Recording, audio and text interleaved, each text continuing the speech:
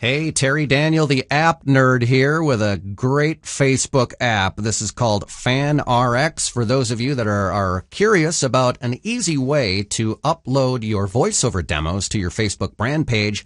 I like to use FanRx because A, I'm a complete app freak, and B, I think it's one of the easiest tools out there, and it's really cool. It's a great way to dress up your brand page as well. You can add your Twitter feed, you can do video, you can add an email opt-in box. It's a really awesome tool for those of you that are serious about marketing via your Facebook brand page.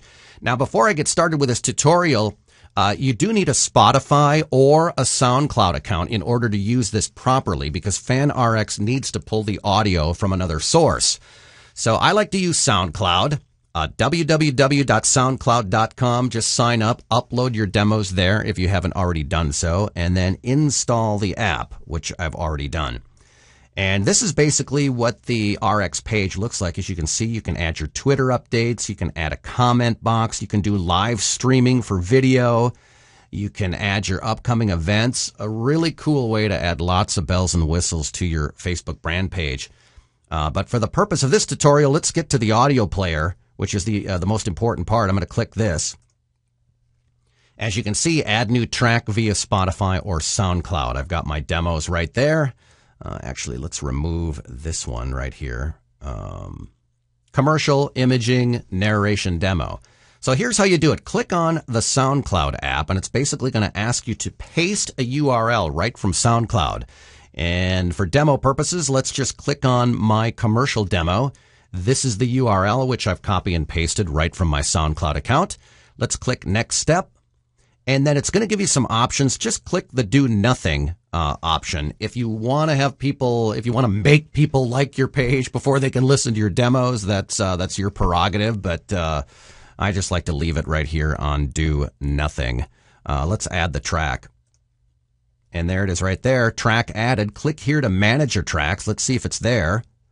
And there it is right there. So this is now going to show up in your audio player on your Facebook brand page. I'm going to remove this, though, for now.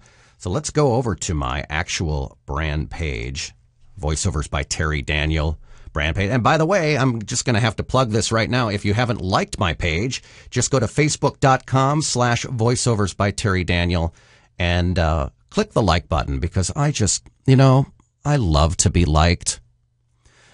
Here it is right here, voiceover demos. As you can see, I have the goofy little cassette here, trying to be a little funny there, but it also draws attention as well. So I've seen people put nostalgic microphones here. I just decided to put a cassette tape right here just to lure people into this section. And again, here's some other things that you can do to your brand page. I've got my new logo there, and here are my, this is extra. I got to remove all this and clean it up a little bit, but here it is. Here's all your demos on your Facebook brand page, powered by FanRx.